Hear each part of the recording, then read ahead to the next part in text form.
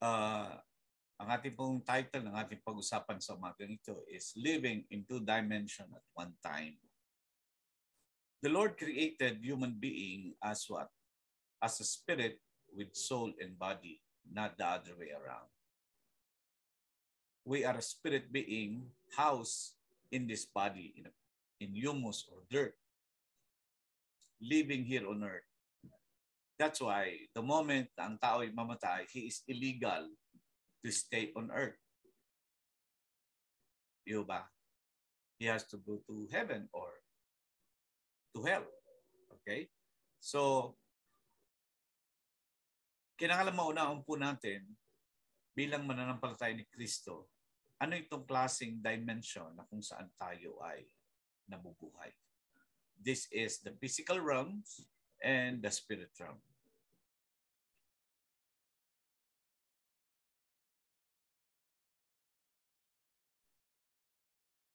So the Lord desires to awaken His people to a new understanding about the realm of the Spirit.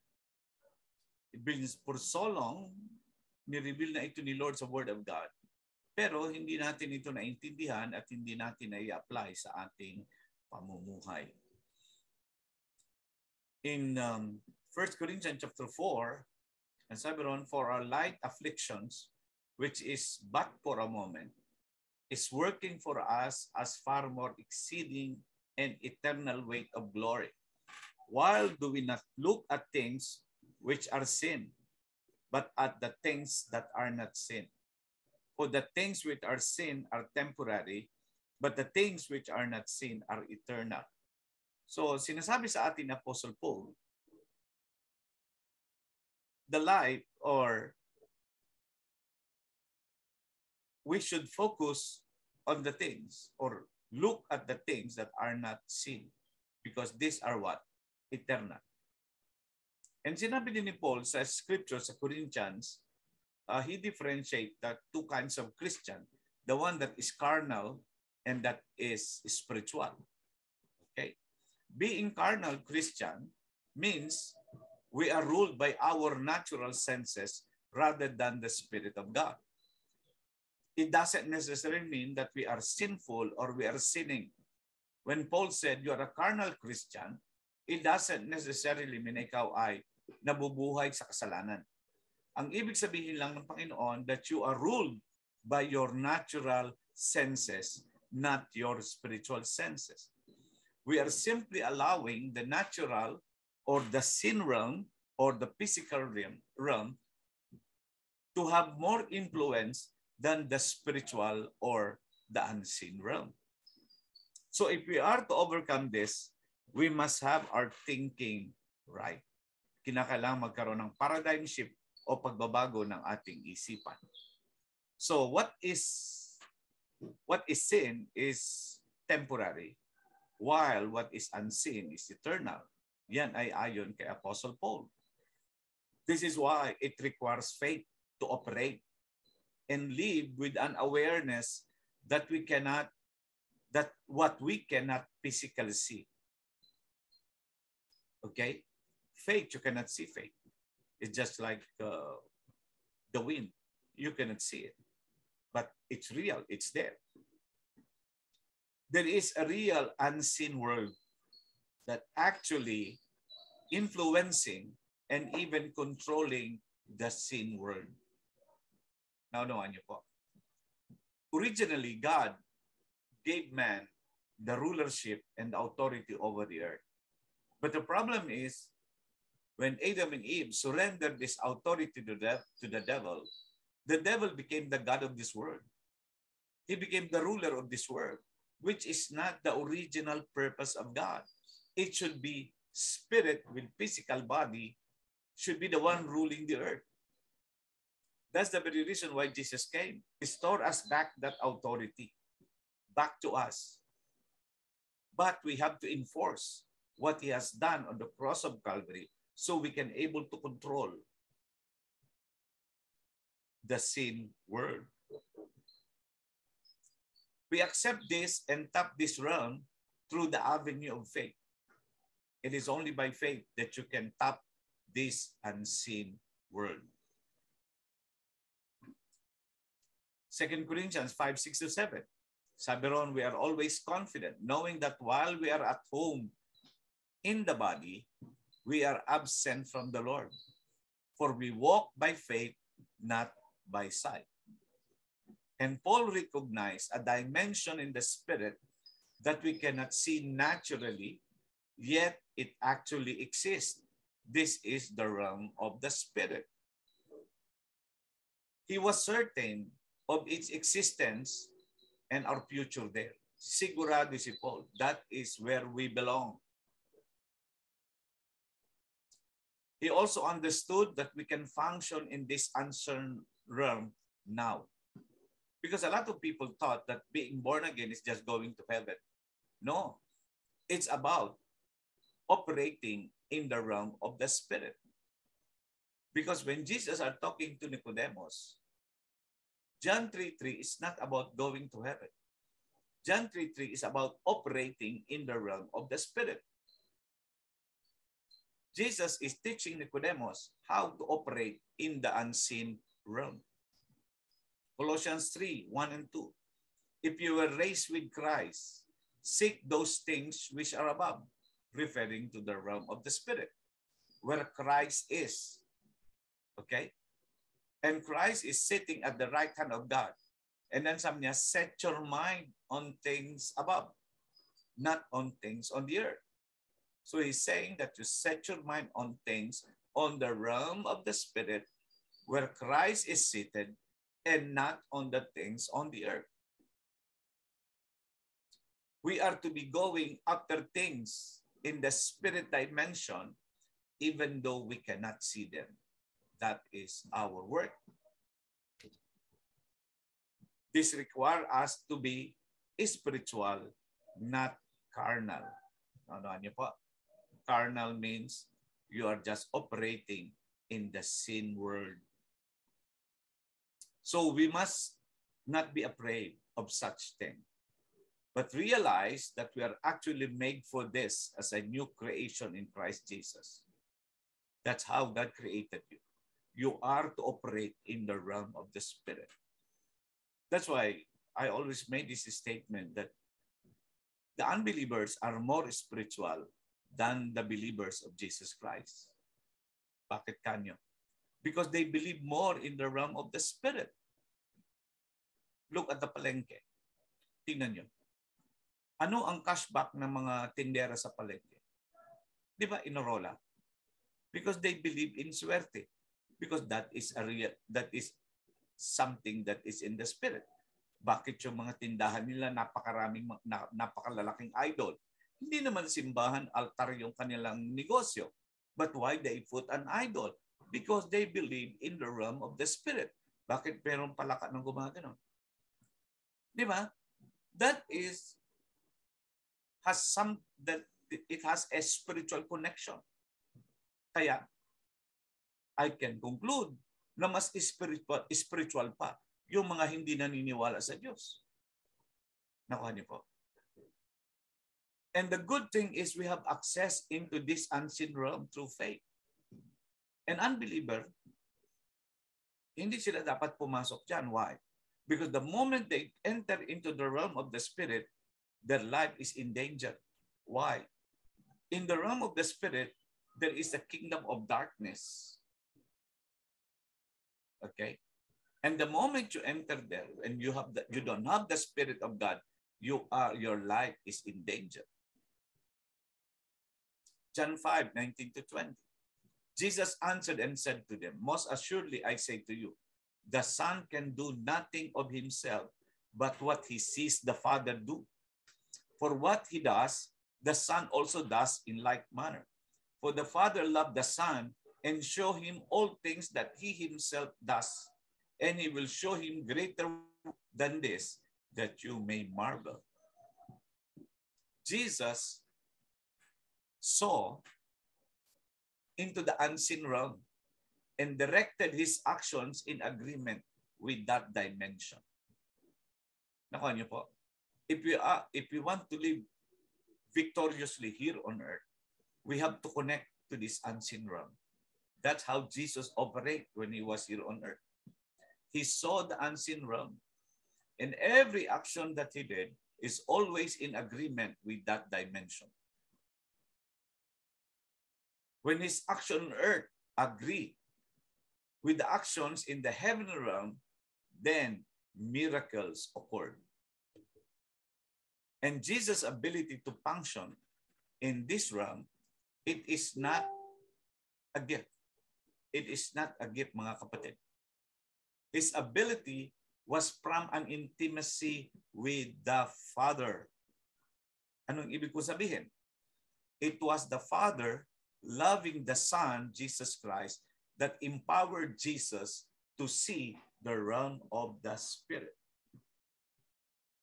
It wasn't the love of the Son for the Father, but it is the love of the Father to the Son that causes Jesus to see the realm of the Spirit. In 1 John 4:19, sabi niya, we love Him because He first loved us.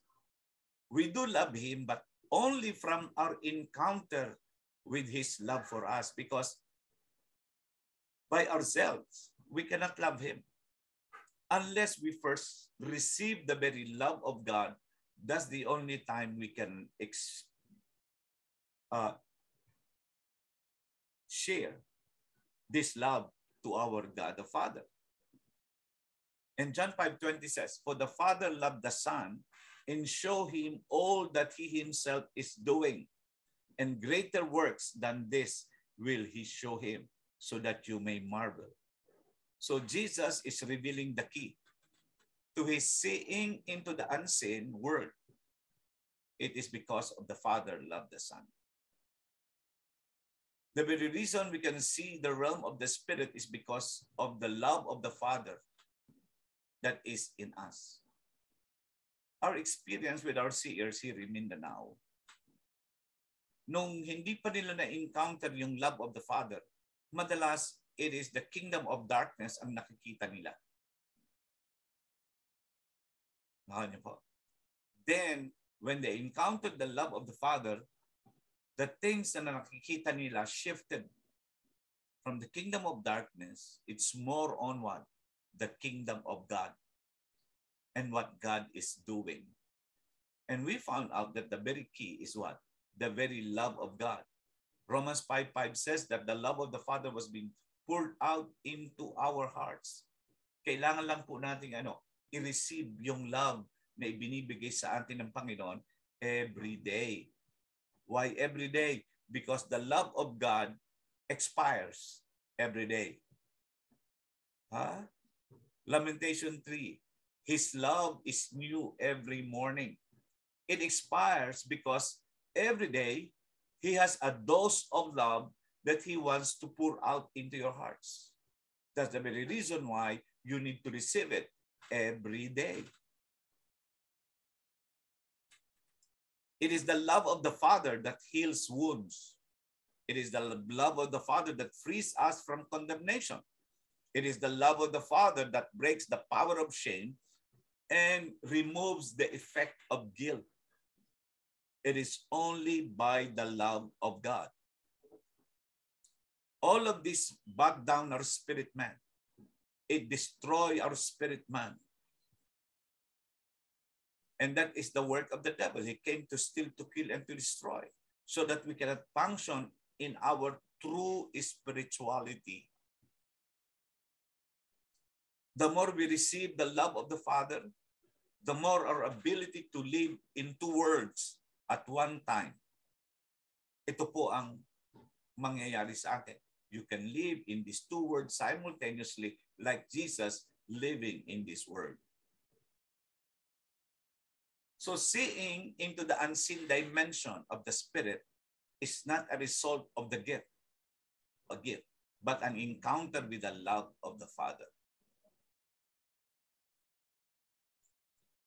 The more we grow in intimacy and love of the Father, the more we will see into the unseen realm.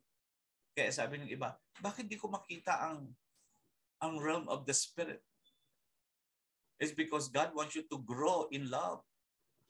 And then the more you grow in love, the more you will see the realm of the Spirit. How do you grow in the intimacy and love of the Father? You receive it. Because the love of God is not a concept. The love of God is not a theology. The love of God is a substance that being poured out into our hearts. And how are we going to have it? There's only one.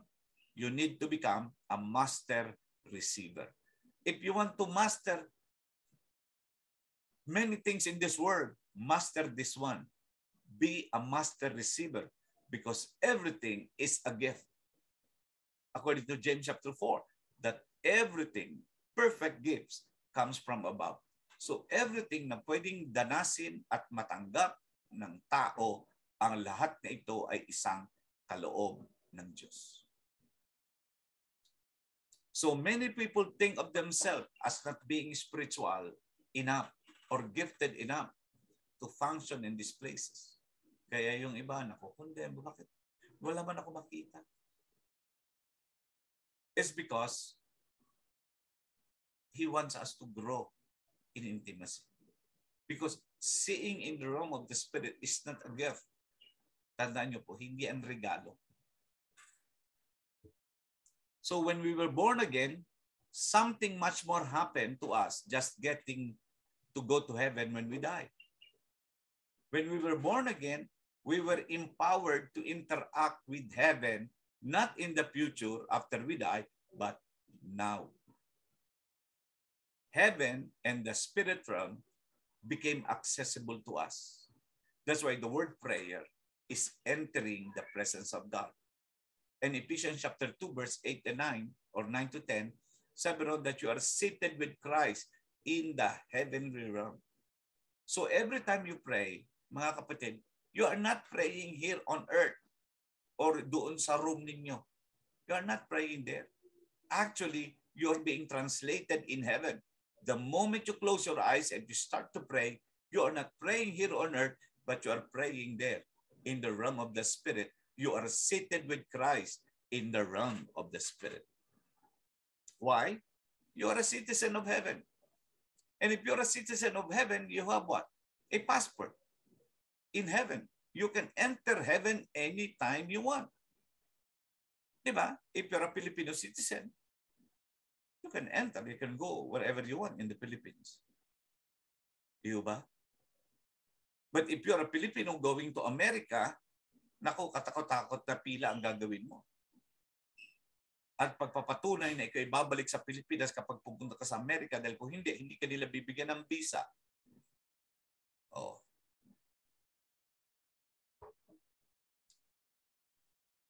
So this means we are now able to discern and agree with the activity of the spirit dimension. John 3:13. No one has ascended to heaven but he who came down from heaven. That is the Son of Man who is in heaven. Remember, when Jesus is telling this thing, speaking on this subject, he was on earth. Di ba tingnan nyo?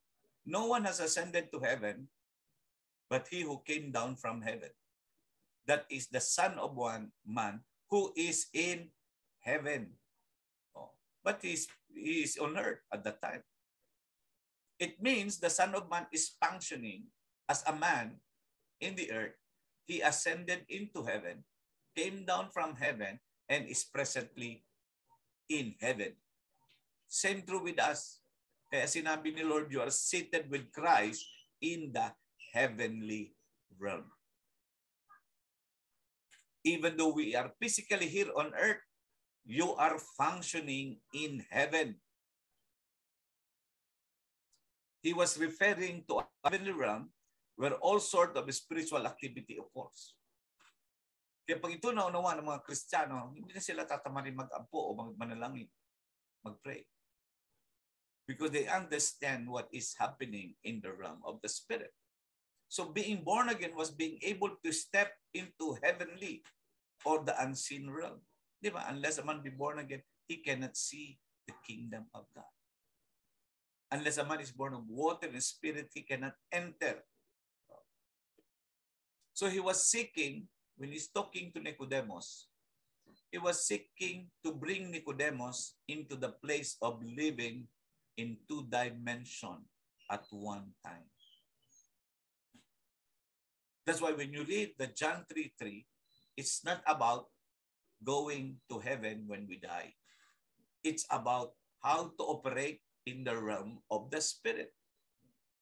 Jesus wanted him to know that when his spirit man came alive as a mortal human being, he would no longer be limited to the natural realm or the physical realm.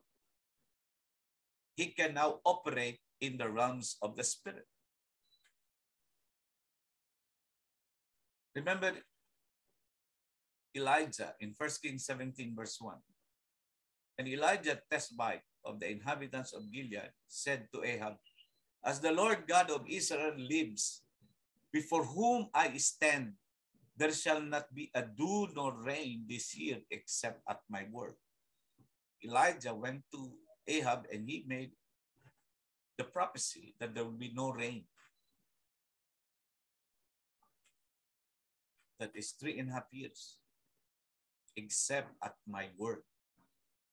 Pero ating mapansin yung salitang, before whom I stand. Hindi sinabi ni Elijah na before whom I stood or past tense. But it is a present tense. Sabi niya, before whom I stand. Why? In other words, it was not something that he had done in the past, but rather was presently doing. Anong ibig sabihin? He was standing in 2 places at one time. In the natural, he was standing before Ahab. In the spirit realm, he was standing before the Lord God who lives. So, because of this truth, we can function from the spirit realm and change and alter things in the natural for God's will to be done. There are calamities, so like for example, the other day, we were in Cotabato, Monday, Tuesday, Wednesday. And Wednesday, we made petitions in the courts of heaven regarding Maguindanao and Cotabato City. Then Huwebes ng morning, umalis kami. Umuwi kami. You know what happened? Friday, umulan. Nagbaha. And then we asked the seers there in Cotabato City what they saw. Ang sabi lang nila sa akin, there was a cleansing that is happening in the realm of the spirit. There was a cleansing that is happening. The water that's flowing here is what? It's about the cleansing of the land.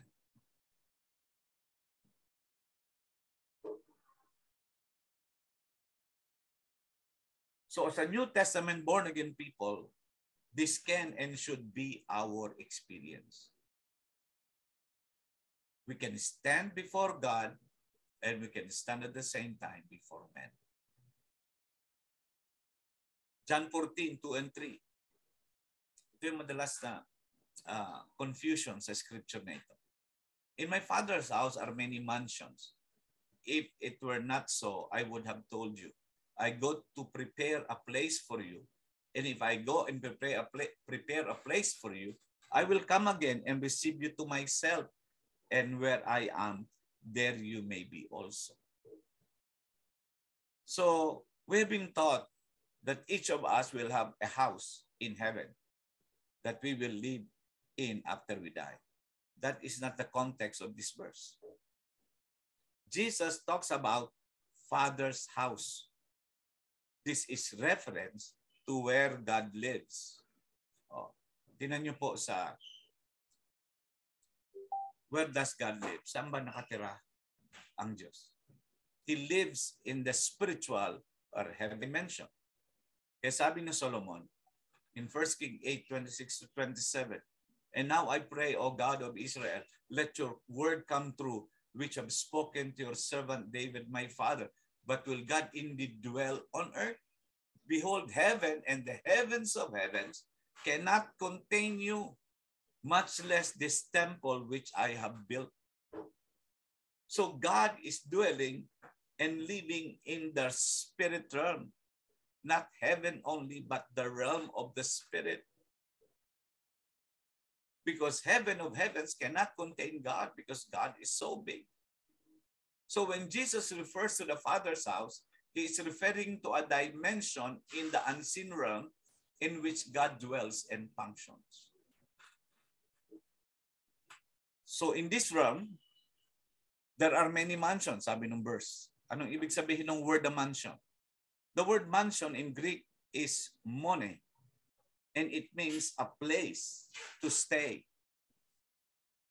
It can also refer to the act of staying or the place being stayed in itself. So, Jesus is speaking of a dimension of the Spirit where we have access into it. Presently have access into it. Ito yung mansion na binabanggit ng Panginoon. You have a dimension, a place in the Spirit that you can enter. It is not talking about a glorious house for us in a heaven after we die. That's not what Jesus meant. It is speaking of a place in the heavenly realm we presently can occupy and function from. And one of that place, I tell you, is court of heaven. Because the court of heaven is not a methods of prayer. Court of heaven is a real place or dimension in the realm of the Spirit. Because the word mansion carries with it the idea that it is a place of residence. And sabi ng Bible, you are seated with Christ in the heavenly realms. In other words, there is a place in the Spirit where we have rights and where we belong. Why? You are a citizen of heaven. Kaya nga, one of the privileges of a citizen of heaven, you can convene the court anytime, anywhere. It becomes a place of residence for us in the Spirit. So God grant us places in the Spirit from which we can function. Yun ang ibig sabihin niya. Then sinabi niya roon sa John 14, sabi niya, Jesus speak of preparing a place. A place. Again, traditionally, it has been taught to mean that a place in heaven after we die. That's not what Jesus is telling us. Jesus also says that if this place is prepared, he will come again and receive us to himself. This is not about the second coming. That's why many believers were confused. Okay? It is speaking about a spiritual dimension available to us now. Prior to Jesus coming, only a handful of prophets had access into this spiritual dimension. However, the death of Jesus Christ changed everything. Nabago lahat. Acts 2, sabi ron. But this is what's spoken by the prophet Joel. It shall come to pass in the last days, says the Lord, that I will pour out my spirit on all flesh. Your sons and daughters shall prophesy. Your young men shall see vision. Your old men shall dream dreams. And on my men servants and on my maid servants, I will pour out my spirit in those days, and they shall prophesy. See? Everyone who got born again will experience to interact in this realm of the Spirit. So God promised a prophetic abilities to everyone as a result of Jesus' death, burial, and resurrection. And then the coming of the Holy Spirit. Jesus meant when he said, I will come and receive you to myself, that where I am, you may be also. Tingnan niyo po, present tense. Where I am, you may be also. Jesus is on earth at that time. He's speaking to his disciple. Where, sabi niya, where I am, you may be also. Even though Jesus is physically on earth, he is what? He is operating in the realm of the Spirit. He wasn't talking about his second coming, but rather he's coming in and through the person of what? The Holy Spirit. John 14:16-18. I will pray the Father that he will give you another helper, that he may abide with you forever, the Spirit of truth, whom the world cannot receive because it neither sees him or knows him. But you know him, for he dwells with you and will be in you. And then I will not leave you orphans, I will come to you. So through the Holy Spirit, we're able to be with him where he is. That is the promise. So Jesus' work on the cross caused the veil between heaven and earth to be rent. Naalala niyo po doon sa Matthew 27:50-51 when Jesus cried out again with a loud voice and yielded up his spirit, he died. Then behold, the veil of the temple was torn into two from top to bottom, and the earthquake and the rocks were split. Ibig sabihin ng Panginoon, he opened the gate. The heavy, thick veil in the temple that kept everyone away from the glory and the presence of God, except one man, once a year, was ripped open. During the time, isa lang pwede pumasok. High priest lang, once a year. And when Jesus died, he's saying that every one of us, because of his death, we can now enter the very presence of God. That's why he made us priests. Diba? 1 Peter chapter 2, verse 8 and 9, that you are a royal priesthood, a holy nations. Because in the Old Testament, without a priest, you cannot offer a sacrifice. You cannot come to God without a priest besides you. Now today, the reason why we can now enter into his gates with thanksgiving and enter his courts with praise, because the Lord made us a priest. We can enter into the realm of the Spirit. 2 Corinthians 12:1-4. It is doubtless not profitable for me to boast. I will come to vision and revelation of the Lord. I know a man in Christ of 14 years ago, whether in the body I do not know, or whether out of the body I do not know. God knows. Such one was caught up to the third heaven. Here, Paul is sharing that he was. Sabi niya that, I know a man. He's referring to himself. He was brought by God in heaven, in the third heaven. I know such a man, whether in the body or out of the body, I do not know. Sabi niya, kung yun ba ay physically I was there or in the spirit I was there. Sabi niya, I don't know. How he was caught up into paradise and heard inexpressible words, which is not lawful for a man to utter. During the time, hindi niya kwento kung sino yon. Ang sabi lang, I know a man, but he's referring to himself. Acts 2:32-33. This Jesus God has raised up, of which we are all witnesses. Therefore, being exalted to the right hand of God, having received from the Father the promise of the Holy Spirit, he poured out this which you now see and hear. So, first, what Jesus had done on the cross was the legal mandate that was now met. Because all have sinned and fall short of the glory of God. And without the shedding of the blood, there is no remission of sin. God the Father, through the Lord Jesus Christ, fulfilled the requirements of the law. The law requires that a man should die. There should be shedding of the blood. So the legal requirements of the law was fulfilled by the Lord Jesus Christ. And the powers of darkness, legal right, were revoked and removed because of what Jesus had done. Second, otherwise the Holy Spirit or the promise of the Father would not arrive without the blood of Jesus shedding on the cross. Second, Jesus had clearly reached the throne of God because he's now pouring out the Holy Spirit on them.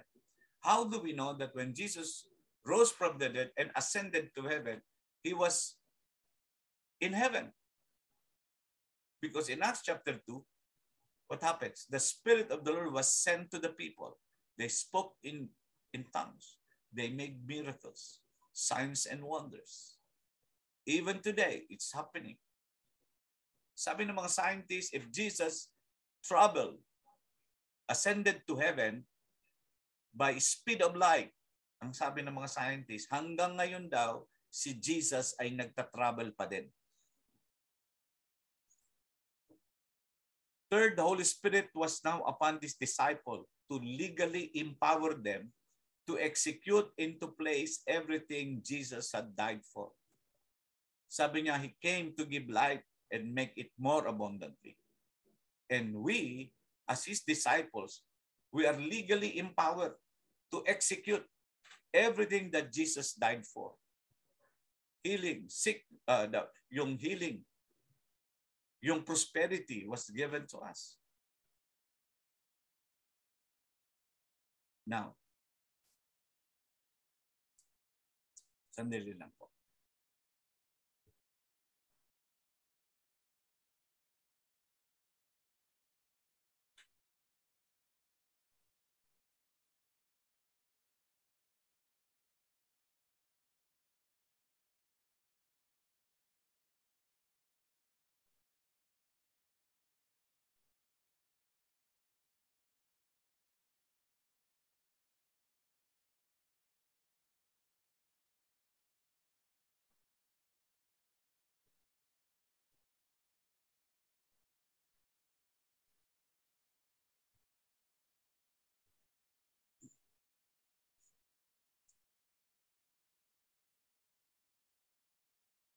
Look what happened.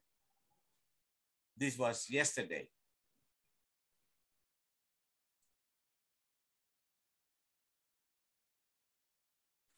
This is the stampede in Korea. Ang sabi ng balita ngayong umaga, there are around 146 people died in Korea. Stampede in a Halloween party. Look at this. What is the explanation of all these things? Like what I'm saying, there are spiritual realm and the physical realm. And when people operate in witchcraft, tandaan niyo po, Halloween, it's a witchcraft, it's a form of witchcraft. You're opening the gate in the realm of the spirit and inviting this spirit. That's why, ngayon mag-Halloween. Dati hindi naman ito sineselebrate ng Pilipinas eh. Pero ngayon, look at the mall. They're celebrating this kind of thing. This is a demonic thing and they are creating a gates, a portal for this spirit to enter. That's why never make a, di ba nagde-decorate pa yan, yung mga bata, sinusuotan pa nila ng mga nakakatakot na mga mukha or mga costume, di ba? And they do a trick or treat, di ba? Naghihingi ng mga candy or chocolate sa mga bahay-bahay. Kinopy lang naman natin yan sa Western culture, eh. Di ba? But that is a demonic practice, mga kapatid. Look at what happened to South Korea yesterday. The only explanation is they open up the gate. And that's why these demonic forces enter and causes people to die.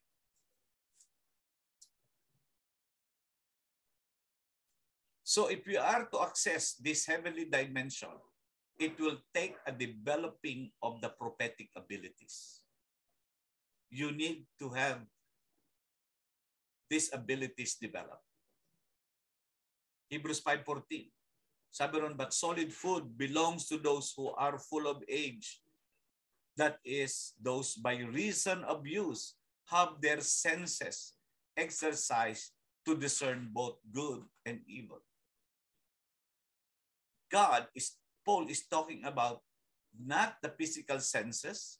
He is talking about the spiritual senses na kailangan natin. This belongs to what? To those who are mature, full of age. So it is talking of the ability to prophetically discern.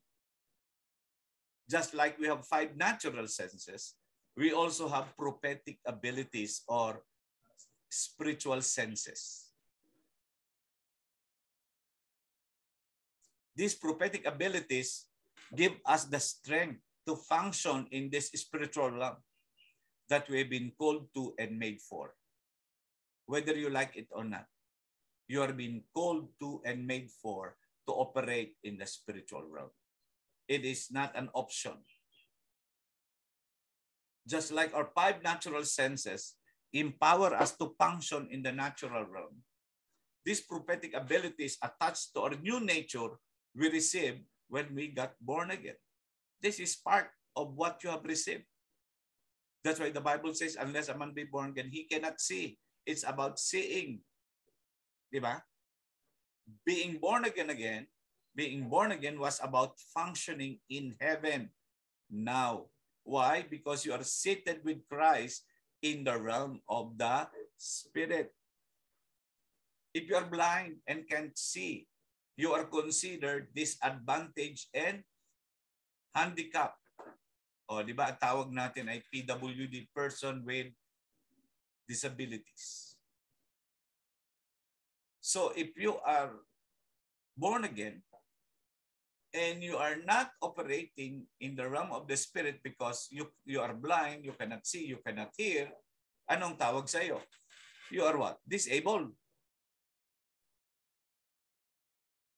The loss or interruption of any of these senses make it more difficult to function in the natural realm. Di ba? Subukan mo, hindi ka makalakad. Hindi ka makakita. Oh. It is very difficult to function normally in this physical realm. Oh, how much more in the spirit? That's why we're being tossed around by the devil. Because sabi ng mga diablo, wala namang makita ang mga yan. Di naman tayo nakikita ng mga yan. It is also true of the spirit dimension. The lack of any of them can result in us being handicapped in our movement and perception in that dimension we have been granted access into. You have given an access in the realm of the spirit, pero wala ka man makita, wala kang marinig, wala kang maamoy, wala kang maramdaman. Paano ka na? See? Remember, it is through the reason of use that these senses are developed. Nakuha niyo po? Your spiritual senses can only be developed when you use it.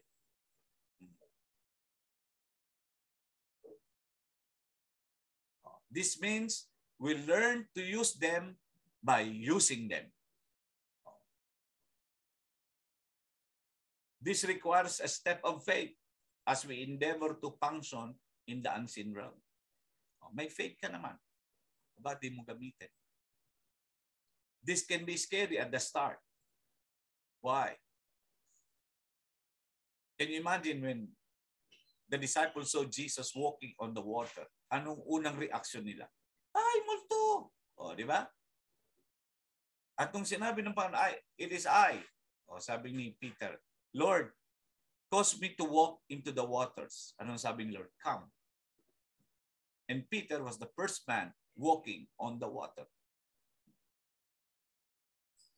Now, what are these senses? I'll share you 5 spiritual senses na kailangan natin i-practice.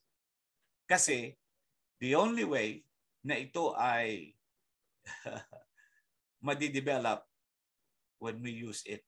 So if you don't use it, it will not develop. The number 1 is we call it the spiritual sight. 1 John 47-51. Jesus saw Nathanael coming toward him and said of him, Behold, an Israelite indeed, in whom is no deceit. Nathanael said to him, How do you know me? Jesus answered and said to him, Before Philip called you, when you were under the fig tree, I saw you. Nathanael answered and said to him, Rabbi, you are the Son of God. You are the King of Israel. Jesus answered and said to him, Because I said to you, I saw you under the fig tree, do you believe? And sabi ni Lord, you will see greater things than this. And he said to him, most assuredly I say to you, hereafter you shall see heaven open, and the angels of God ascending and descending upon the Son of Man. See, there is a gate of heaven.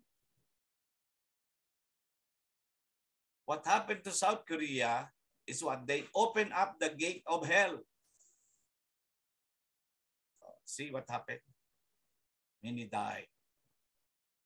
Jesus, through his sight in the Spirit, he saw Nathanael under the fig tree. Diba? And this astonished Nathanael. And he wasn't used to that supernatural realm. That's anong response niya. He worshiped God. Nathanael declared Jesus to be the Son of God. Kasi wala namang propetang at the time na nakagagawa noon. Diba? Because Jesus is operating in the realm of the Spirit. He can see. Diba? Our life, our purpose, and our reason for being alive on this planet are actually hidden in Christ with God. It is hidden. Nakatago yan sa Diyos. Naandun yan. That's why we have a book of destiny. And the more Jesus, the Christ, appears and becomes manifest, the more our life is revealed as well. That's why anong sabi ni Lord, Christ in you, the hope of glory. Ang pag-asa para mahayag kung sino tayo. So our purpose for being here is understood. Ngayon, unti-unti mong maintindihan bakit ka narito sa lupa, bakit ka pinanganak sa pamilya na ito, bakit ka andito sa lugar na ito. Matthew 5:8, blessed are the pure in heart, for they shall see God. So the very purpose of God for all of us is to see God, not when we die, but now when we get born again. Diba? Seeing God is not a reference to heaven and afterlife. Tandaan niyo po yan. Seeing God is speaking of the ability to perceive in the spirit realm presently. Ngayon. Nakanin po. To perceive the realm of the Spirit today. The word see is the Greek word optanomai, and it means with eyes wide open, beholding something remarkable. So yan yung gusto ni Lord na mangyari. We can see the physical realm, at the same time we can see the spiritual realm simultaneously. When we have a pure heart, ang promise ni Lord is we were able to see because there is nothing clouding our spiritual vision.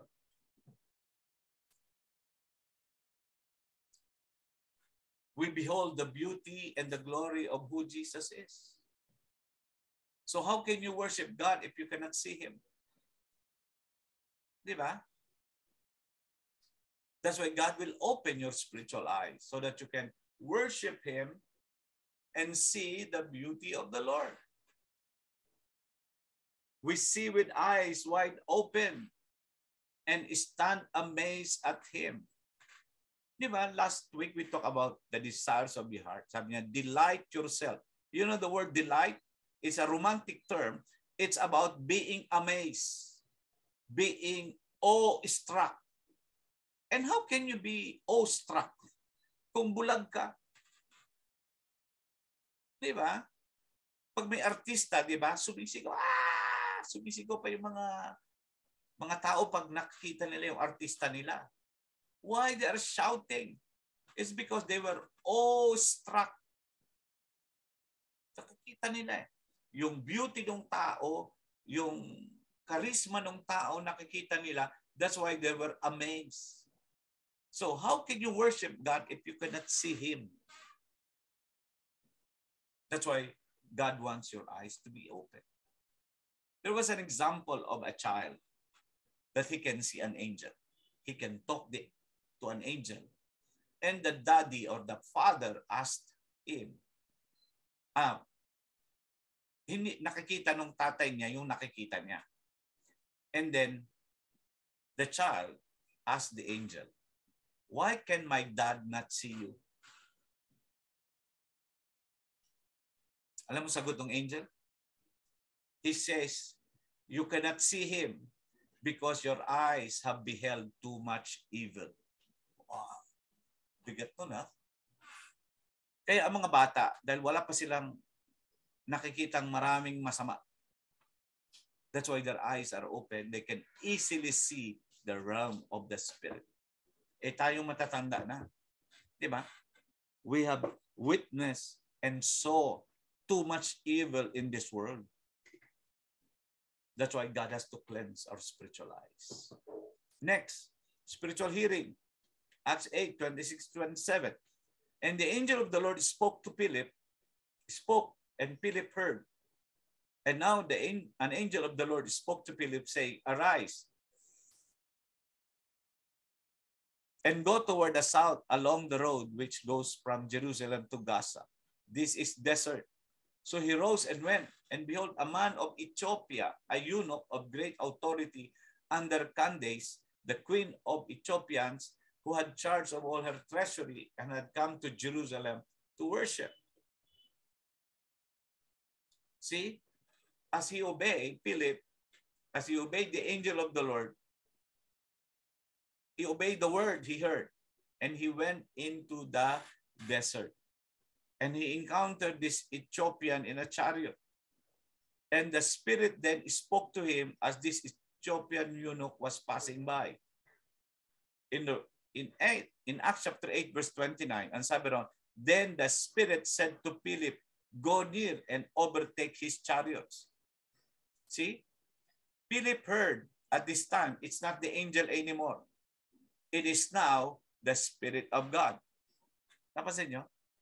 The first one who gave him the message was the angel to go to the desert and encounter this Ethiopian who is going to Jerusalem to worship. And then when he saw his chariots, ang sabi ng Spirit is what? Go near and overtake these chariots. See? It is not the angel anymore. It is now the Spirit of God. So the result was this Ethiopian was born again, baptized, and history tells us had great influence for the kingdom in that palaces of Candace.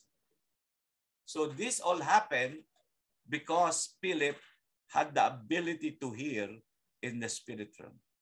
Imagine kung wala siyang ability to hear. Di ba? Hindi niya narinig yun. Na-miss niya yung opportunity na ma-share ang word of God dito sa Ethiopian eunuch na ito. Next, pangatlo, spiritual touch and feel. How do we touch and feel in the spirit? Touching or feeling is another sense that we can use to navigate the dimension of the spiritual. Madalas ito ang ginagamit sa atin. It is common. Kaso lang hindi natin alam na yun na ang Diyos na ang nagsasalita sa atin. In the Old Testament, yung mga pare, nagsusuot sila doon sa kanilang breastplate, may dalawang bato. They call it Urim and Tumim. 2 stones na nakalagay sa dibdib. Exodus 28:30, and you shall put into the breastplate of judgment the Urim and the Tumim, and they shall be over Aaron's heart when he goes before the Lord. So Aaron shall bear the judgment of the children of Israel over his heart before the Lord continually. So the stone, this is stone that is in the breastplate of a priest. They call it Urim and Tumim. It represents how the Lord spoke to the priest about the judgment of God over the tribe of Israel. In that Urim and Tumim were over the heart. It is speak of the heart or the spirit being influenced by it. In other words, we can feel in our hearts the desire, the passion, the intent, and the direction of the Lord. Most of the time, mga kapatid, ganitong paraan nangungusap sa karamihang mga Kristyan. Kaya sabi ng iba, ay hindi ko ba narinig ang tinig ng Diyos? Yes, through touch and feel, nagsasalita sa iyo ang Panginoon. Numbers 27:21. He shall stand before Eleazar the priest, who shall inquire of the Lord for him by the judgment of the Urim. At his word they shall go out, and at his word they shall come in. He and all the children of Israel with him, all the congregations. See, that's part of the yung damit ng priest every time he enter the the tabernacle, the Holy of Holies. 1 Samuel 28 verse 6. And God rejected Saul. At ito ang sabi ng Panginoon kay Saul. And when Saul inquired of the Lord did not answer him, either by dream or by Urim or by the prophets. The Urim represent the touch and the feel that is coming from the heart of a person. This was clearly one of the ways God spoke and directed his people through touch and feel. Through the realm of touch and feel, the desire of the Lord could be discerned. A pastor asked me, sabi niya, Pastor, I cannot hear the voice of God. How can I know that that is the will of God for my life? And then I asked him a question. Sabi ko, nung ikaw ay nag-asawa, believer ka na? Sabi niya, yes. Tanong, yan bang napangasawa mo ay kalooban ni Lord yan? Sabay react, oo naman. O, tanong ko sa iyo, paano mo nalaman? Narinig mo ba ang tinig ng Diyos? Sabi niya, hindi. O, paano mo nalaman na that is the will of God? Sabi niya, I cannot explain, but deep inside my heart, I know that she is the will of God for my life. See, that is spiritual touch and feeling. Philippians 4:7, the peace of God, which surpasses all understanding, will guard your hearts and mind through Christ Jesus. Ano ang ibig sabihin ng peace of God? The Bible says, this peace will guard our hearts and mind. This word guard in Greek word means pororio. It means to be a watcher in advance. It means to mount a guard and to post a spy at the gate. So di ba yung mga gates, may tower yon. At sa tower, merong nagbabantay. Para malayo pa lang yung kalaban, may magwa-warning na. And that, it means by peace. The word peace, it means to mount a guard or to post spies at the gate. Colossians 3:15, let the peace of God rule in your hearts, to which you are also were called in one body, and be thankful. So the word rule in the Greek means brabeo. It means to govern. So in other words, we are allowed the peace of God to govern our decisions and lives. Nakuha niyo po? If you're going to make a decision, start with spiritual touch and feel. Do you have peace? Pag wala kang peace, most likely it's not from God. Or it's not the timing of God. We must give the peace of God, the governing realm, in and over our lives. So if we will walk in such a way with an awareness of the presence or the absence of God's peace, we will be able to navigate the unseen realm and its effect on the natural realm. Kaya, to know or to navigate the realm of the Spirit, isa sa mga ginagamit ni Lord ang yung spiritual touch shield. And that is what? The peace of God. Acts 15:25. Di ba nagkaroon sila ng prayer? At ang sabi ng Holy Spirit, send Paul and Barnabas. And ang sabi no, sa verse 25:7, it seemed good to us being assembled with one accord to send chosen men to you with our Barnabas, with our beloved Barnabas and Paul. You know, the word seem good to us could imply they had peace, and it seemed right in the spirit to send these men to them. Nakuha niyo po? So when they sent a missionary, they gathered together and they seek the Lord.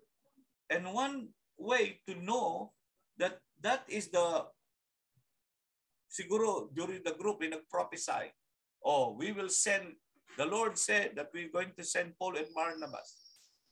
And the rest of the elders are said, it seemed good to us. Anong ibig sabihin? They have peace in their heart. They can feel. They allow the peace of God to direct their decisions. And it was necessary in leading these New Testament churches. Even today, we don't decide based on what? On knowledge. We base on what the Spirit is telling us. We must learn to live under the constraint of the Spirit, and we need to be led by the peace of God. This is the whole feeling and touching sense in the unseen realm of the Spirit. When you talk about spiritual touch and feel, it is talking about the peace of God that guards your heart. Next, spiritual smell. Dahil yung ilong ko malaki ang butas, I can smell easily the presence of demons. Even unbeliever pa ako, naaamoy ko na yung presence ng demons. Now, another sense that helps us function in the unseen dimension of the Spirit is the sense of smell. Remember Song of Solomon 3 verse 6 tells us the bridegroom coming toward us carries a fragrance. Anong sabi ro ng Solomon 3:6? Sabi niya, Song of Solomon. Who is this coming out of the wilderness like the pillars of smoke, perfume with myrrh and frankincense, with all the merchants' fragrant powders? Remember, Song of Solomon is a romantic writings. It's about the relationship of Christ and the bride of Christ, who is us, the believers. And Jesus is smelling us with what? Perfume with myrrh and frankincense, with all the merchant fragrance powders. See? Parang kulang na lang, ipinaligo mo yung fragrance na yun. That's why every time you walk in the realm of the Spirit, God can smell your fragrance. Alam niyo ba yun? The Lord and His glory comes with an aroma. Tandaan niyo. And the fragrance that we can detect when we are sensitive. Maraming mga pagkakataon. Last 2 weeks ago, we were in Dinagat province. We made a petition before the courts of heaven.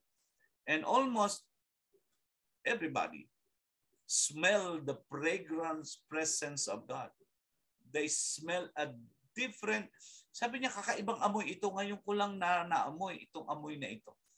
Sabi ng isa, the moment na sinindihan namin yung menorah, and she started to smell the very presence of God. Many times we encounter that smell. Ako, naamoy ko the smell of the rose of Sharon. Alam mo yung rose? Yung rose, pag inamoy mo, hindi mo maamoy yung fragrance niya. Maliban na durugin mo yung petal at kunin mo yung katas, that's the only time you can smell the fragrance of the rose. So awaken this dimension of sensitivity to detect the glory of who we are and the aroma of His glory in us. Ina-awaken ito nila, itong dimension of sensitivity na ito sa atin. That we can smell the presence of God. John 12:3, remember that? When Mary took a pound of very costly oil of spikenard, anointed the feet of Jesus, what happens? And wiped His feet with her hair, and the house was filled with the fragrance of the oil. Smelling a fragrance from heaven can be the result of an anointing coming into the room from heaven. That's why there are times when you are worshiping the Lord, something happens, you can smell the fragrance of heaven. Philippians 4:18. Indeed, I have all and abound. I am full, having received from Epaphroditus the things sent from you. See, a sweet smelling aroma, an acceptable sacrifice, well-pleasing to God. Because every time in the Old Testament they sacrifice an animal, there is a fragrance na naamoy. Parang subukan mo mag-barbecue. Diba? There is a fragrance. Diba? Naamoy ka na, amoy barbecue. Diba? Sa Panginoon, it's what? A smelling aroma. That's why when we offer ourselves as a living sacrifice, there is a fragrance coming out from us. And the devil can smell that fragrance. That's why he can run away from us. There can be offerings released that can create fragrances in the spirit realm that can be smelled in the natural. That's why the devil doesn't want you to give your tithes and offerings. Alam niyo yung bakit? Because every time we give our tithes and offerings, that is a form of sacrifice. And there is always a smelling aroma being released in the realm of the spirit.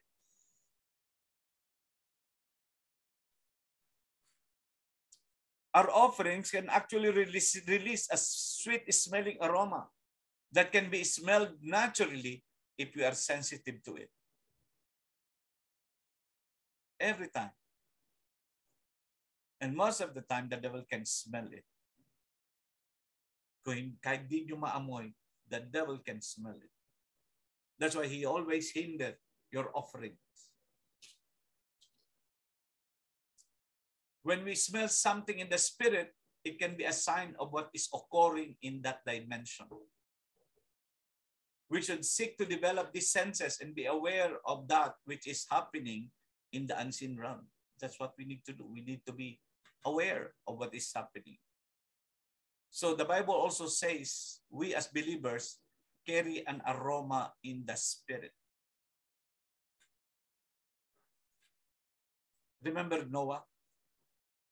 When Noah built an altar and offered sacrifice, and the Lord smelled the sweet smelling aroma. It is not the smell of the animal sacrifice. Alam mo ano yun? It was the aroma of his heart. That's why because Noah built an altar and offered a sacrifice to the Lord smelled the aroma of Noah. And because of that, he made a one-sided covenant. Sabi niya, hindi ko nang gugunawin ng mundo. 2 Corinthians 2:15-16 shows that in the spirit dimension, our lives are carrying an aroma. O, tingnan nyo. For we are to God the fragrance of Christ among those who are being saved and among those who are perishing. To the one, we are the aroma of death, leading to death. And to the other, the aroma of life, leading to life. And who is sufficient for these things. See? We are releasing, in the spiritual dimension, we are releasing a fragrance of Christ. That's why your presence alone, it attracts people to come before the Lord because of the fragrance that you are releasing in the realm of the Spirit.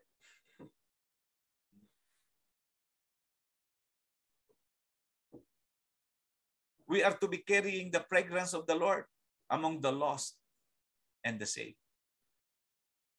You have that. Whether we smell it naturally or not, it would seem our lives emit an aroma in the spiritual world that is being smelled. Hindi lang ng mga nasa kingdom of sa kingdom of light, but also in the kingdom of darkness. One of the revelation that shared to us by Prophet Neville Johnson, sabi niya, our thought daw is exposed in the realm of the spirit. Ibig sabihin, in the spiritual realm, our thoughts has a sound. It has a certain frequency. And it has a smell. And it has color. Even though the devil cannot read our mind, but what is in our thoughts that we are entertaining, it is exposed in the realm of the spirit as a light or darkness. Sabi ng Book of Luke. At ang sabi ni Prophet Neville Johnson, one of the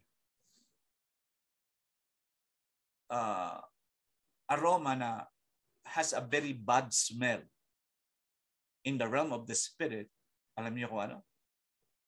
Self-pity. Every time a person will come to this point of self-pity, the devil can smell. Kaya nasubukan nyo mag-self-pity, makakarinig kayo ng tinig, magpakamatay ka na, tumalong ka na sa tulay. Bakit? Because he can easily recognize your thoughts in the realm of the spirit. Kaya diba sabi ni Lord, mag-isip ka lang ng malaswa, nagkasala ka na. That's how powerful our thought life is. Oh. The devil can smell even our thought life. Akala nyo wala nakakaalam? They can know. It has a smell. It is speaking of the life and the glory of the Lord over our lives. That fragrance is the life and the glory of the Lord. That's why sabi niya, Christ in you, the hope of glory. Remember Esther? Esther carried as she was prepared to come before the king. Nagkaroon po ng beauty pageant at the time sa panahon ni parang Miss Universe. Naghanap ng hari ng bagong reyna.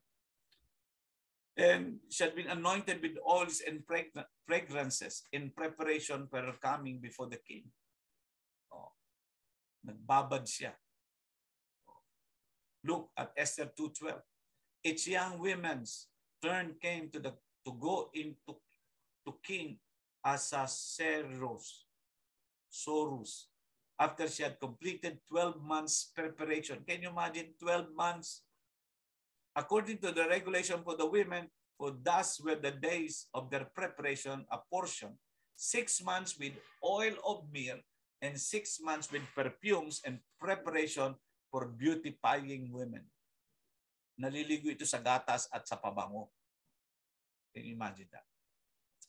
So the fragrance of this woman, the purpose of that would reach the king before their actual presence.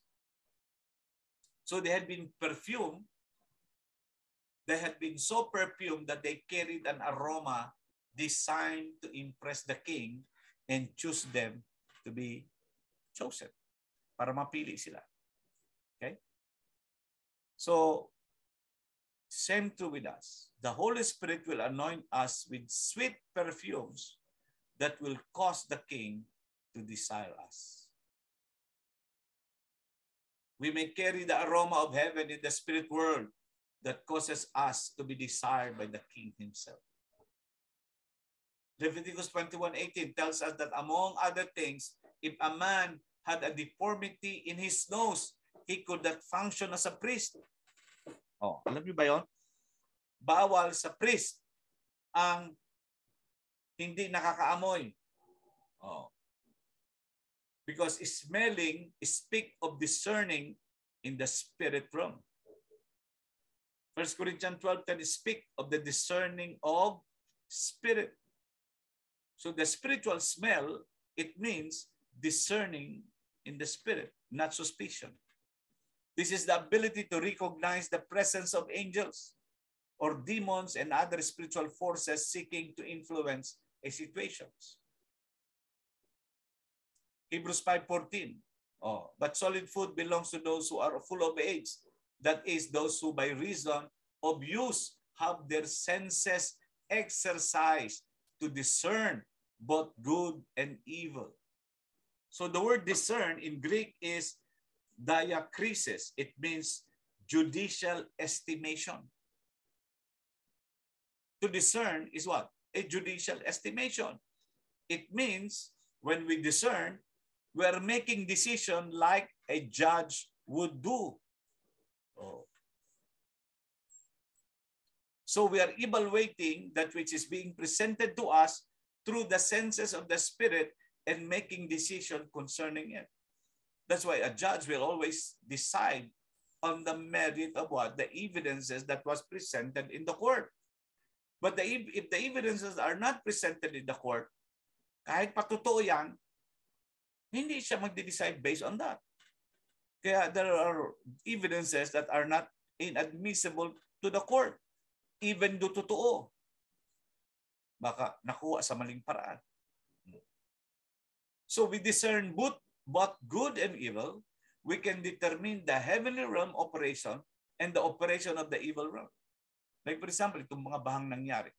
We need to discern, is there any evil behind this? What God is saying on this thing that is happening.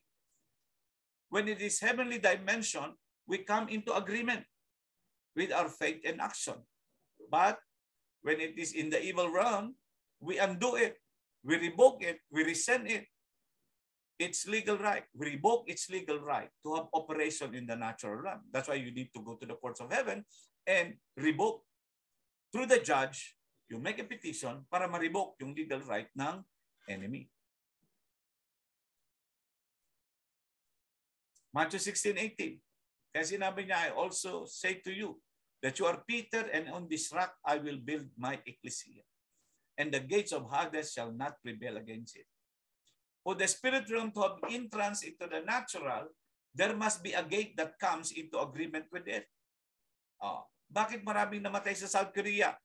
When they practice witchcraft through Halloween, it created and it opens a gate and causes the demons to enter that particular area.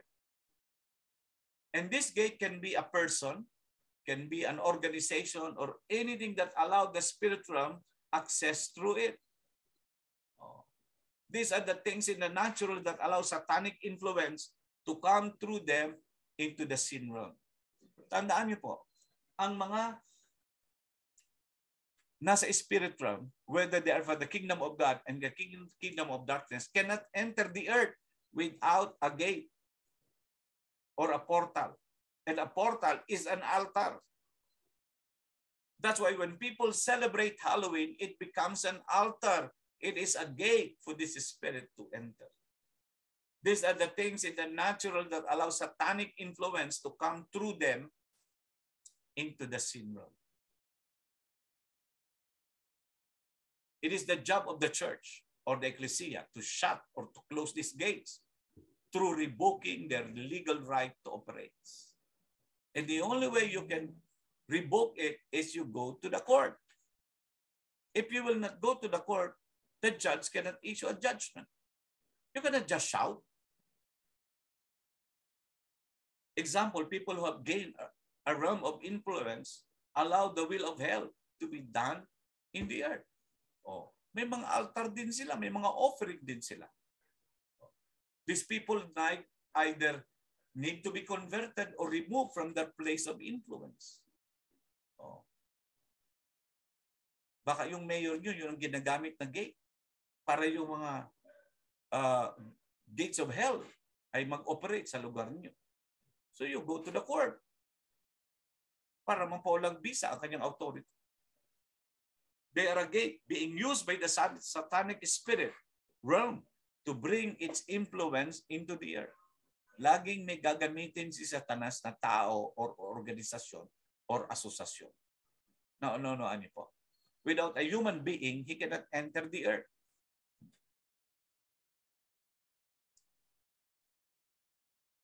This can be true of organization, agency, and other groups. Kaya marami mga cult religions. These gates have the right to operate because someone in the natural granted them legal access to come in. Sa ating mga territories, every territories has thrones. They have altars. They have gates. And there are spirits ruling in that place.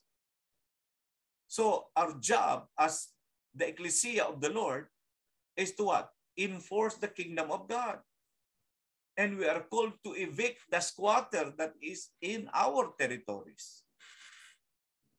Nakuha niyo po? And the only way you can do that is in the divine council or in the courts of heaven. On the other hand, there are gates of righteousness that allow God's will and influence to be done on the earth. Genesis 28:17. And he was afraid and said, how awesome is this place? Remember, Abraham went to Bethel and built an altar. And when the altar was built in Bethel, the heavens opened.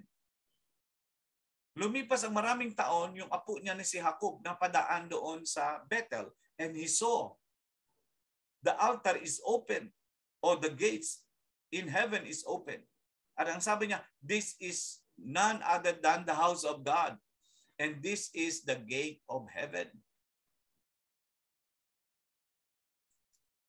John 5:19. Sabi niya, most assuredly I say to you, the Son of Man can do nothing of himself, but what he see the Father do, for whatever he does, the Son does in like manner. Miracles entering the earth realm from heaven were a result of heaven and earth coming into agreement. No miracles will take place on earth without us opening the gates. So when Jesus saw what was happening in heaven, he became a gate for this miracle to enter the earth. That's why every time you saw a miracle, the Father is there. Because it is the Father who made that miracles. Jesus became a gate. As a gate, he simply did in earth what he saw happening in heaven. And the result was miracles. Jesus as a gate in the natural gave heaven the legal right to enter the earth by agreeing with it. That's why sabi ni Lord, this is the way you pray. Matthew 6:10. Come thy kingdom, be done your will on earth as it is in heaven. That's why every time we pray, we are giving God a legal right to operate here on earth. Oh. Kaya kung hindi tayo manalangin o magampo o magpray, God cannot operate, and you cannot just say, bahala ka na, Lord. No, God will not do it. Why? The authority was given to man. And he inhibit himself from interfering in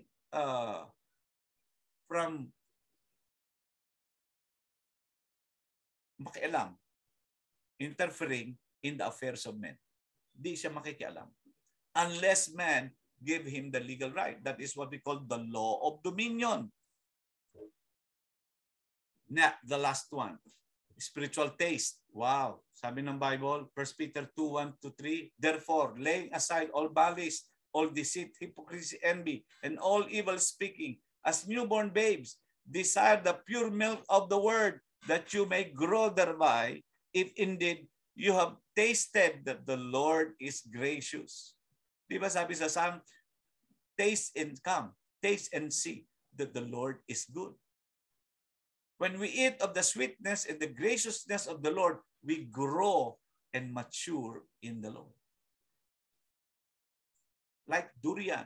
Kahit un-explain ko sa inyo ng durian, kahit pasabihin kong durian tastes like hell, but tastes like heaven, but until you taste it, you will never appreciate it. Diba? So we need to consistently be eating from His sweetness. Revelation 10:18, 10:8-11. Then the voice which I heard from heaven spoke to me again and said, go take the little book which is open in the hand of the angel which stand on the sea and on the earth. So I went to the angel and said to him, give me the little book. Little book, hawak ng angel. And he said to me, take and eat it.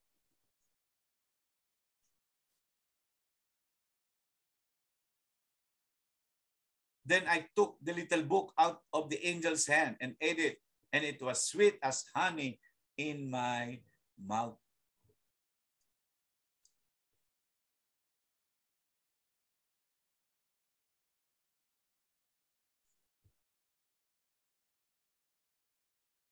So Revelation, but when I had eaten it, my stomach became bitter.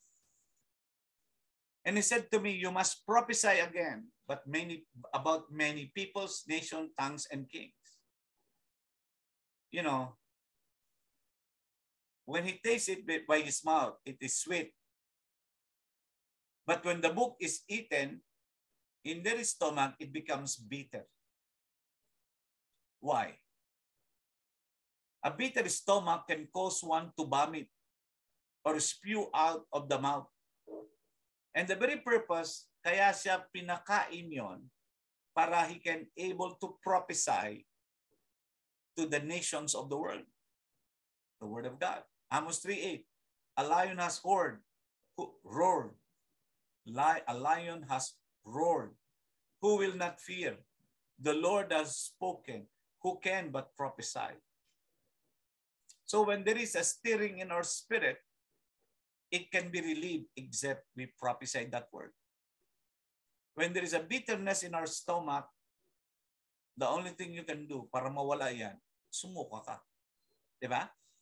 When there is a stirring in the spirit, you prophesy.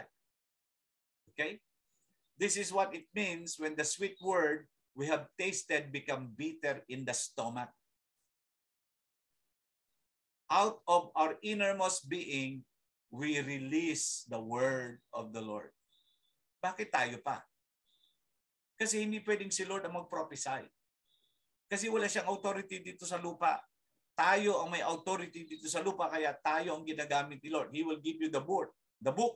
Sabi niya, kainin mo. And then you prophesy later. Tasting the goodness of the Lord also speak of us receiving revelation and enlightenment. When you receive the revelation and enlightenment, you taste the goodness of the Lord. 1 Samuel 14:27 records that occasion when Jonathan, the son of Saul, puts forth his rod and begins to eat honey from the ground. Kasi nagkaroon ng parang law si Samuel na huwag kumain ng honey. But when Jonathan ate that honey, what happened? The result was his eyes were enlightened. Tingnan niyo po. But Jonathan had not heard his father charge the people with the oath. Therefore, he stretched out the end of the rod that was in his hand and dipped it in a honeycomb and put his hand to his mouth, and his countenance brightened. Ibig sabihin, when Jonathan was not aware of Saul's legalistic requirement not to eat that honey or partook this honey, what happens to him, the enlightenment, bumukas yung kanyang spiritual eyes, came upon him. So in other words, Jonathan was not under the religious restriction of his father. Therefore, he was free to partake of the goodness of the Lord. The result was a spirit of revelation came to him. So when we eat of the goodness of the Lord and taste of his graciousness, there is what? Unlocking of the revelation that we can receive. It is because we have been freed by his goodness and his kindness. So don't be put in bondage again to legalism and religious constraint. We are free to taste and see that the Lord is good. Conclusion. We have spiritual eyes, we have spiritual seeing, spiritual hearing, spiritual touch, and we have spiritual smell and spiritual taste. These are the 5 senses in the spirit realm that help us maneuver the spiritual dimension so we can into prayer. We need it. When we pray, we need our eyes to be open. We need our ears to be open, diba? And our nose or spiritual smell to be functioning. And the more we use them, the more we develop in them. So that's the key. So the operation in the spirit realm will progressively mature. Magmamature ka. Amen? So Thank you. And God bless. Tayo po ngayon ay manalangin and let us allow the Holy Spirit to move through us right now in our midst today. Hallelujah.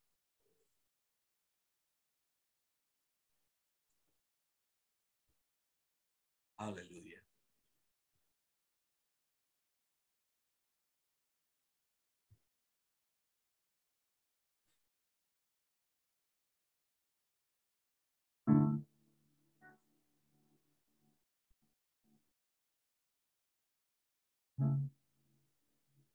Lord, today we ask you as we enter your gates with thanksgiving and we enter your courts with praise.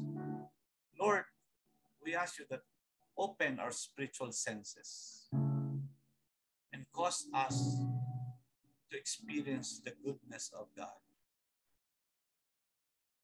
Lord, forgive us of our generational sin.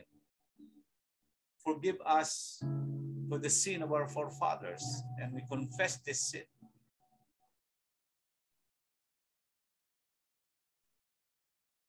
Cleanse us, Father, so that we can see more of you.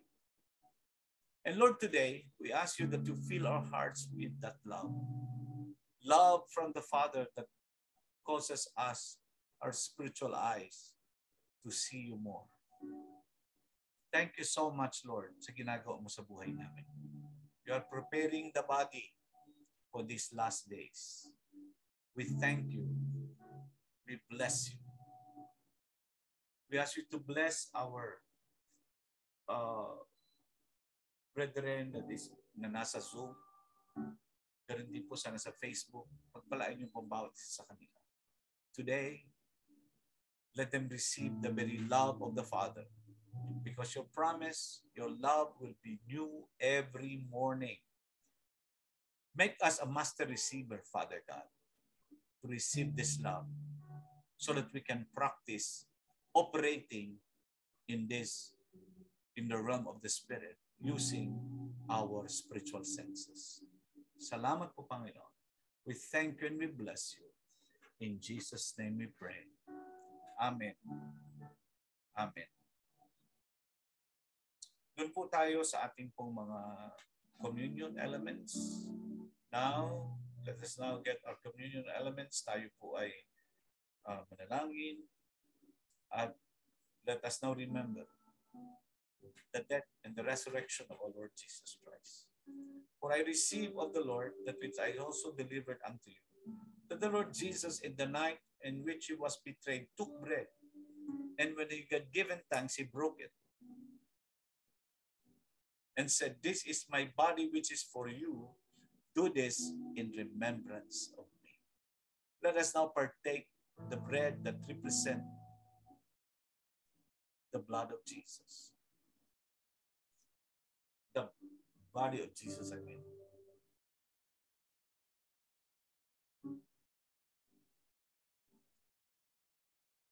In like manner, he also took the cup after supper, saying, "This cup is the new covenant in my blood.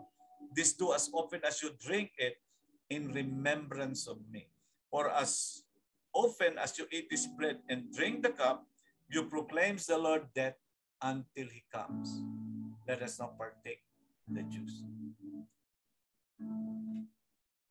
Father, today I just release healing to each one of us today. Those who are sick right now, I just release healing in the name of our Lord Jesus Christ.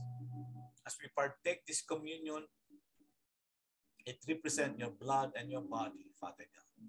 We thank you, Lord, for blessing us today. We receive the benefit of the cross. Thank you, Lord. In Jesus' name we pray. Amen. Amen.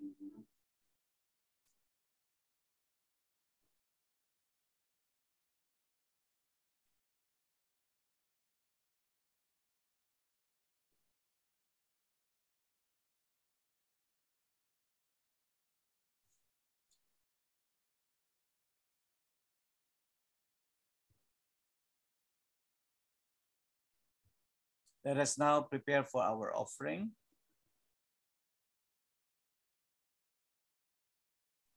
Lord, today, as we bring our offering before you, make this offering as a sweet-smelling aroma.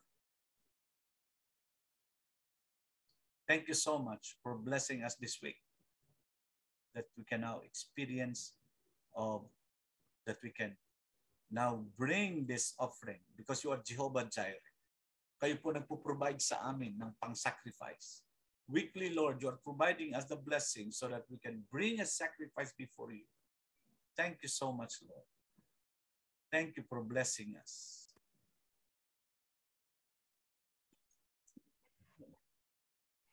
Happens. That's because we tend to think of it as a single transaction. We give, they get. The end. But what if there is more to the story? What if God is doing more than we know with our gift? Good news. He is.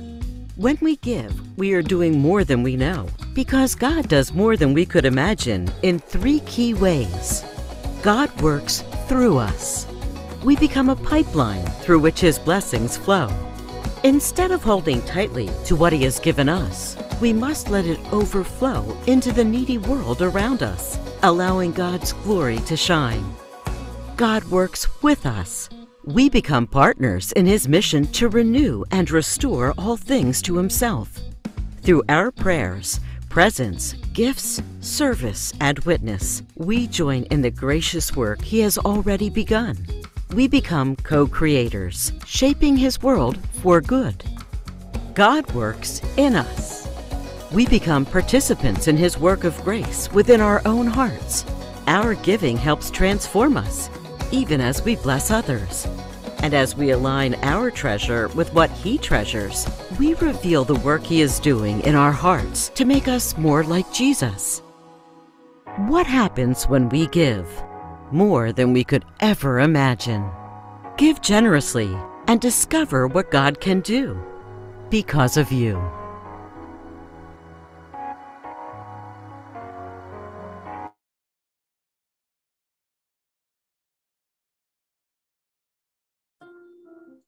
Let us now our closing prayer today.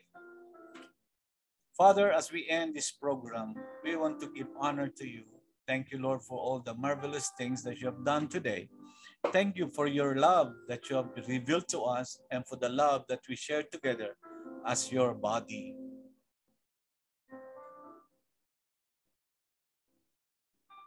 May you bless each person who took time to gather here today, and let your hand of protection be on them throughout the rest of the week. Let the work done here come to fruition, and let it all for your glory.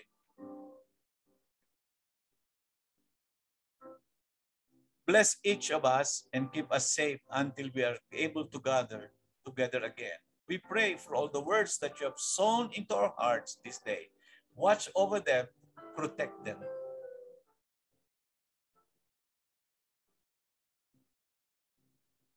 May they take root and produce wonderful things of beauty and great blessing to many. As we leave this place now, thank you that you walk with us, that you may be alert to your promptings and live in your endless love. For yours is the kingdom, the power, and the glory in this age and forevermore. Amen.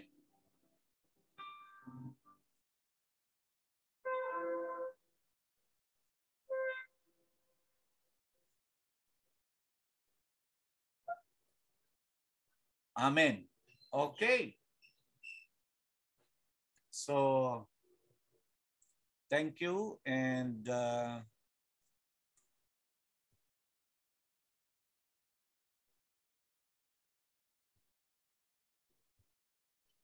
okay, I'll send you. Okay. So, if you need coffee, meron kong kape. Thank Info. you. Pwede kayo mag-order dyan. Sa Facebook, pwede kayo mag-order sa Facebook. Libre ba yan, Pas? Ayan. Kape, pampapayat. Lumit na tiyan ko niyan.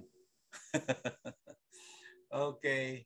Thank you and God bless you po. See you next Sunday.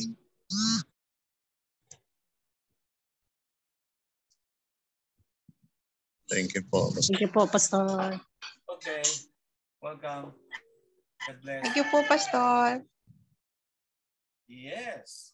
Welcome. God bless po. Bye God for bless. now. God bless.